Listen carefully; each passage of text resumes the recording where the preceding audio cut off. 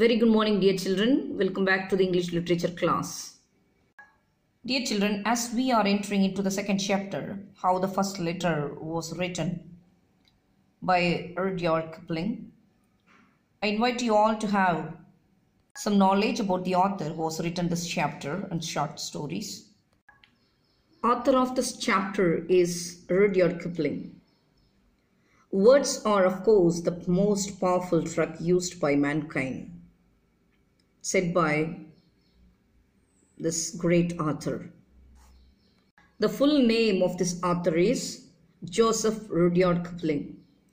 He was born on December 30th, 1865 in Bombay, India, where his father was an arts and crafts teacher at the Jansi School of Art. His mother was a sister-in-law of the painter Edward Burne-Jones.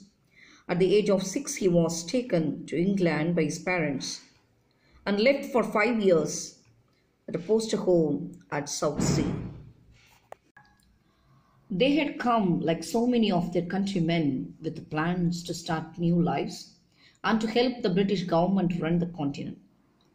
The family lived well, and Kipling was especially close to his mother. His father, an artist, as I have said before, was head of the Department of the Architecture Sculpture at the Jansi School of the Art in Bombay. Rudyard Kipling was a British writer and in 1907 became the recipient of the Nobel Prize for Literature.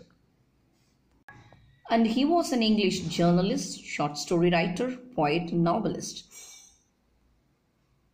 As he was born in India, which inspired much of his work.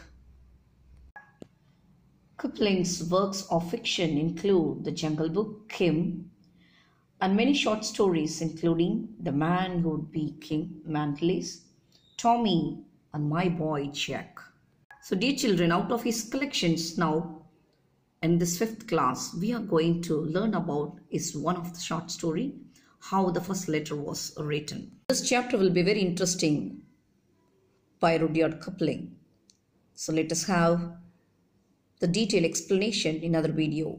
Thank you, dear children.